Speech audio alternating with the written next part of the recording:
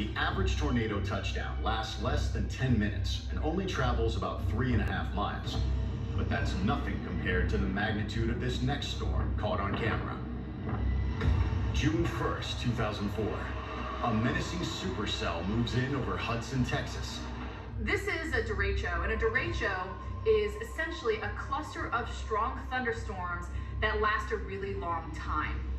The word derecho is Spanish for direct and was originally used to describe the straight line winds produced by powerful storms. So you're not getting the swirling wind pattern of a tornado. This is purely straight line wind, and they can be at the force of a tornado, upwards of 100 miles per hour or more.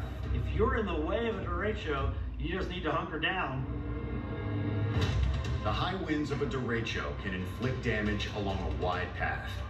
Anyone and anything is a target, including this convenience store. These are kind of a living, breathing beast. The definition of a derecho is it has to track at least 250 miles and also have wind reports of at least 58 miles per hour. If they don't fulfill those requirements, then it's just an ordinary thunderstorm and we don't give it a second thought. Poor guy.